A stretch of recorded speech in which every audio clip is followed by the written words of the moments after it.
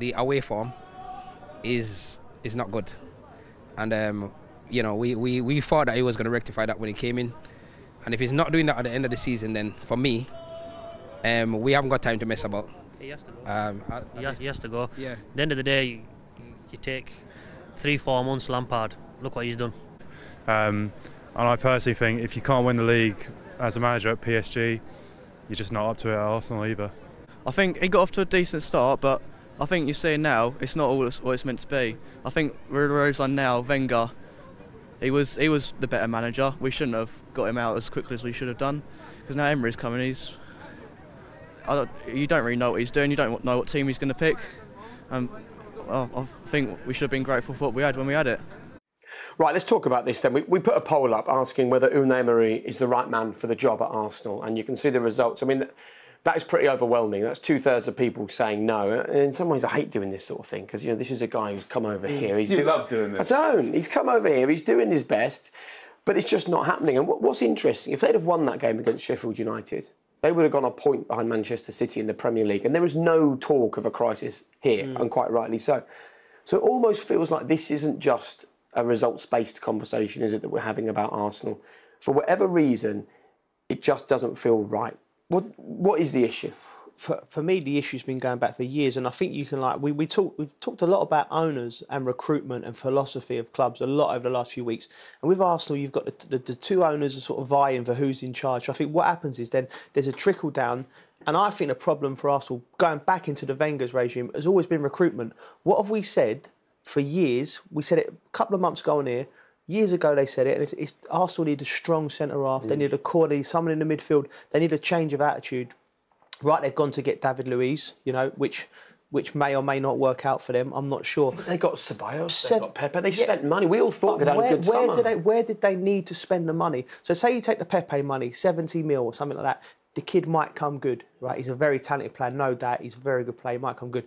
But let's say, for instance, Gary Cahill's gone to Crystal Palace and he's been brilliant, right? So he come into a good, solid Premier League player who will be able to understand the game. So you're and then saying you go this is more like, a culture, a more dressing room culture? Yeah, I'm saying there is a dressing room culture problem there, I think. But my first thing first, I think recruitment, from whoever's making the decisions there, the type of players they bring in, is so unbalanced. It's always been so unbalanced, and it hasn't changed under Emery. But the culture, that's another thing. We can get into that afterwards because, you know, you see like the ex-players, like Keown and that, they're pulling out and they know what that dressing room was when it was like. But then you're getting players in the dressing room biting back. Sometimes when you're losing and you're making a mistake like Xhaka, you know, as a centre-half, he's making mistakes and things like that. When you're losing and you're getting stick in the media, we've all had it. You just have to just bite on it and just take it. Because round the corner there'll be good times and we'll all be praising you. But I think they're very catty, that the players... Sometimes it feels to me that it can be very catty traditionally. And you heard Evra talk the other night saying about when he played Arsenal, he knew he was going to win, and they got the ump about that. But I don't understand though how a dressing room, Owen, can have a culture that goes on after season, because the manager's different, the ownership structure is different, the players are different. How can we still be talking about a team without a spine or a backbone? Well, they have issues. They've had issues under Arsene Wenger. I think Joe's right. The defence is not at the level. They finished 5th last year. You know, that's probably Arsenal's level. Are they better than Manchester City and Liverpool? No, not in a million years. Are they better than Tottenham? No. They probably performed up to their level. Joe's right. It needed money. It needed Alisson and Van Dijk to go in there and solidify that defence. That front two, Aubameyang, Lacazette, that's top drawer. Ceballos in behind, that's really good. I agree with Joe. Pepe is a really good player. The young Saka, 18 years old, brilliant. The midfield balance isn't right, whatever you say. They got a lot of good players in that defence there, but the way it's put together, I don't really quite understand. David Luiz in a back three, he's brilliant, probably one of the best passers of the ball, but you need two solid defenders next to him.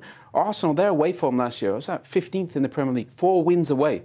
That's unheard of. They conceded about 20 more goals than Liverpool, Man City. So that tells you they are way behind a team like Man City and Liverpool. They are 5th right now. That's their level. I don't understand why everybody's kicking off saying, we should be this, we should be that. That's their level right now until they go get a Van Dijk and an Alisson to take the next step. Well, I think they're kicking off because they still have expectations that they probably should have, because this is Arsenal Football Club, and you've got a manager who comes in and claims he likes to play possession-based football, and their possession stats are down even on last season, and they were down last season on Arsene Wenger. You've got a guy who still probably doesn't know his best 11. You've got a manager who, after the Watford game, one of his players comes out and says we were scared. Yeah, but that Arsenal saying we were scared after a Watford game. And you know what? The fans are right to moan, because there's been a lot of chop and change, and you still don't really know the best midfield. The performance against Sheffield United was ridiculous for a team like Arsenal. So the fans are right, but really it's going to take time to get it to the level that Liverpool, Manchester City have, and they did that through recruitment, spending money in key areas. You don't win anything without a top drawer goalkeeper in defence. The front of Arsenal, well, I think they're third highest scorers this season. That's not an issue for them. But still, defensively, and their away form is a huge issue. And until he addresses that, people are going to moan. Well, we can have a look at what happened in that game against Sheffield United. And as we say, if they'd have won this game, they would have been just a point behind Manchester City. The crux of this question is Unai Emery, having been there the amount of time he has been there, the man to still turn this around? It depends how much control he's got, Jake, because if he's got control over the recruitment, like a Jurgen Klopp had, then we can judge him in 3 years' time, did he get it right? You can't judge him after this short period of time. If he's bringing in the players and he's greenlighting every signing, then it's still unbalanced. So you don't think they should be better with the players that they've got at the moment? Because Frank's had an impact really quickly. Yeah. Brendan Rodgers, we'll talk about Leicester later. Brendan's had an impact really quickly. Brilliant.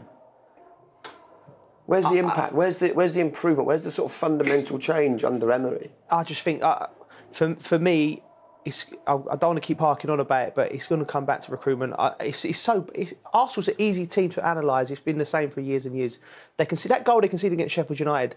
That was just an organisation, defensive. It was a bit milky. It's gone far post. It's come back. And how many goals do we need to see Arsenal, conceding like that before someone upstairs and goes, right, we need to scour the world for two top centre-halves, a goalkeeper. The defenders they've got, though, are surely good enough to stop a goal like that going in. Well, obviously not, because they wouldn't. Are they being coached right then?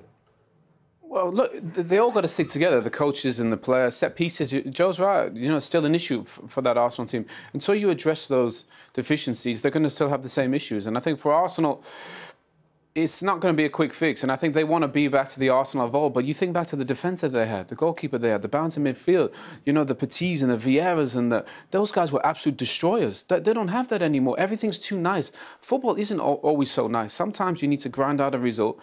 And this Arsenal team, as good as they are going forward, they don't really grind out games. And that Sheffield United, you have to grind that out, because Sheffield United, there was just more effort on their side. When was the last time we see an Arsenal team not play well and win a game? And we say, whenever we talk about teams that win titles, say you've got to sometimes grind the result out and not win. Arsenal, sometimes it's beautiful to watch. You sit there at home. When it's good, it's great, isn't it? With your cup of tea and they're popping it about and everything's going off and you're like, this is great, right? But then, if you're an Arsenal fan, equally next week they could go to Burnley and get done on 2 or 3 set pieces, and it's the same story. So I can understand the frustrations of all Arsenal fans for what's going on. But unfortunately, I think until the absolute top part of the club is sorted out and there's some kind of plan that seems to be going in the right direction, you're still going to get the same results. They're still going to get the same performances, and they'll still lose games that they should win. OK. George Ruiz says, if Arsenal fans are OK to be in the top 6 and play in the Europa League, then Emery's the man for that. However, if they want to be a consistent top 4 Champions League club, they need to get rid. Tony, I was a big fan of his work at Sevilla, but look at Rodgers and Lampard and how quickly they've improved things. Arsenal don't look much better. Mystic Mems, Rodgers took over. So many Rodgers comparisons and made them better already. Torreira and Ozil have actually dropped a level, he says. Matt Stevens, he's 100% the right man. It took Klopp 3 years at Liverpool. Look where they are now. He just needs time. And Sean says half of the Emeryan voters will be United, Chelsea and Tottenham fans. The other issue, it was mentioned very briefly there, is Mesut Ozil. I mean, that is something that has to be resolved. Just tell us how much of an impact it has on the players around when you've got a character as big as that, and we all know what he's earning and we all know what he's won and how great he's been, who is just basically completely out of the picture. How much does that impact on the players who are involved? Well, imagine, they only had 1 shot on target against Sheffield United. You're going to dominate possession. You could play Mesut, couldn't you? Aubameyang is getting starved of service. You can play him in the hole and let him pick a killer pass. So in certain games, you can play him. He obviously doesn't fancy him or trust him for whatever reason. But Mesut, in a team that functions with the balance good, is probably one of the best creators in the Premier League. So they need to be more open what the issue is, because they're not talking about it. I just think... can he afford not to fancy him? Like, it's clear we can't doubt Mesut Ozil's ability from what he's done and what he's achieved in the game, right? The situation is what the situation is. Maybe they panicked and they give him a contract, reportedly 300 grand a week, right, to try and keep him, you know, and keep him because they didn't want to lose him like they have done, right? Okay, so now all of a sudden they don't want to pay him 300 grand a week. So is there someone upstairs like saying to the gaffer, like, can we try and sell him? Can we try and sell him? Well, you're not going to sell him if he's not playing. Let him play, let him be brilliant. Then it gets into a game of cat and mouse. Like, you know, Emery's like, he's not in favour with the owners. If I can get him to throw his toys at the pram and maybe go and play for Galatasaray and Fenerbahce, we get him off the wage bill. So really and truly, they just did an honest conversation. Ozil, his agent, the gaffer, the owners, right, come on, this is the situation. You've got 3 years left. Let's get playing because Arsenal need him.